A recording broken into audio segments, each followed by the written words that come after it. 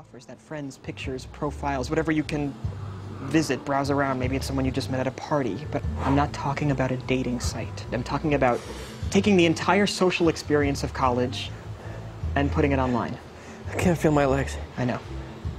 I'm totally psyched about this too, but Warner. I don't think that there is a social contract in this society.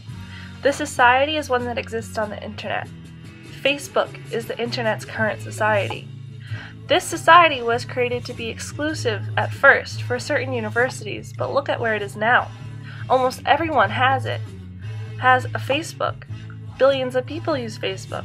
This society is available for everyone who has some sort of technology, be it a smartphone, a computer at home, a computer at school, tablets, etc. This society doesn't require you to put information for everyone to see that would cause any sort of discrimination. All the information that you put on Facebook is optional.